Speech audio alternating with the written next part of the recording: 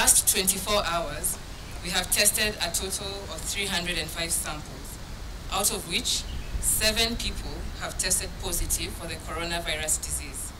All the 7 are Kenyans. 4 of them have a travel history, 1 from Congo, 1 from the UK, and 2 from the USA. In terms of distribution per their counties, we have 5 of these cases having been tested in Nairobi, 1 in Mombasa, and 1 in Uasin Gishu. 2 of the cases emanated from our mandatory quarantine facilities, while 5 were picked up by our surveillance teams. This now brings the total number of those who have tested positive for the disease in the country to 179. In terms of age breakdown, of all our 179 cases, 3 of these cases are below 15 years of age, 49 of these cases are between 15 to 29 years of age, 114 of these cases are between 30 to 59 years, while those above 60 are 13.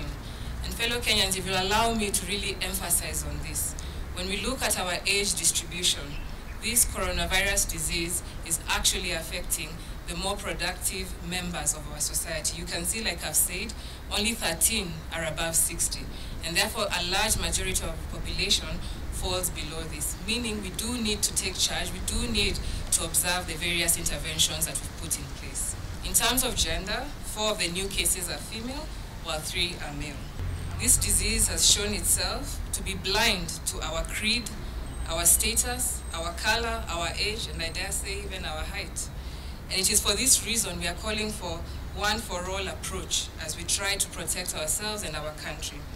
More than ever before, we need to drop all our titles, our beliefs, our status, our age, and recognize that we need to fight this menace together.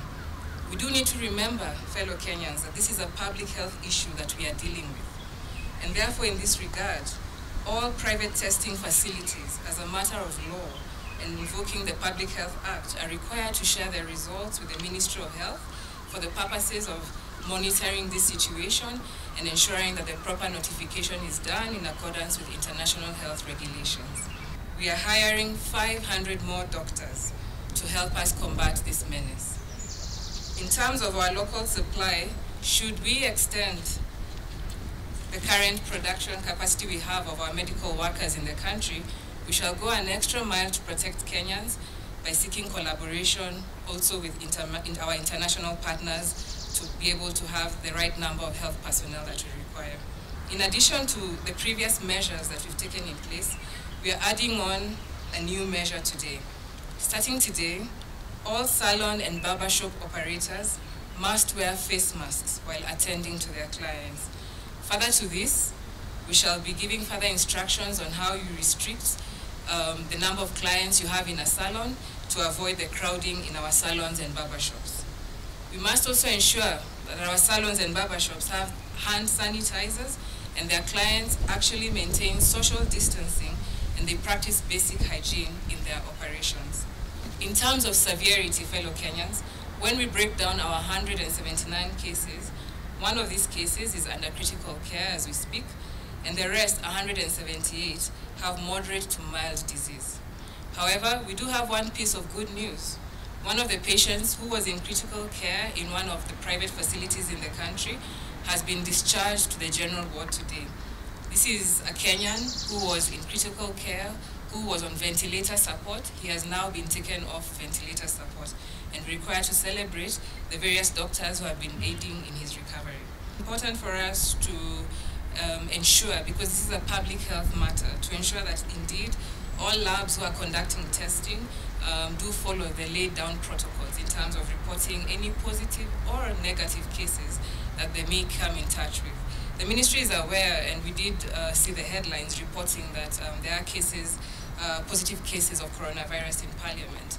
And what we have to say on this matter is that as it stands today and at this time, we have no formal official reporting of these cases to the Ministry of Health. And additionally, we are rolling out mass testing. And this mass testing will actually include testing of the different institutions in the country. And at that time, we will then be able to relate to you what the situation may look like in Parliament or in judiciary. But it's also important to note, even as we invoke the Public Health Act, we are taking seriously matters of confidentiality and ensuring that those principles that are governed in medicine are still adhered to. We looked at the various designated isolation and quarantine facilities, basically quarantine facilities, and looked at the proportion of people who tested positive from our testing at the various facilities. And where we had significant number of people testing positive, it was our belief that there was local transmission of the disease, and therefore we treated that as an isolation center going forward. And based on that, the day the positive cases were removed from the quarantine site to the isolation or treatment centers became day zero for the rest of the people under quarantine.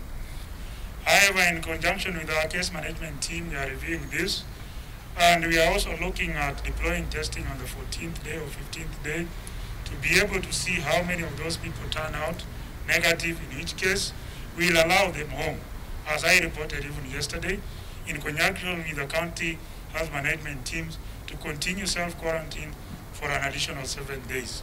For those who test positive, of course, they will proceed to the isolation and treatment centers.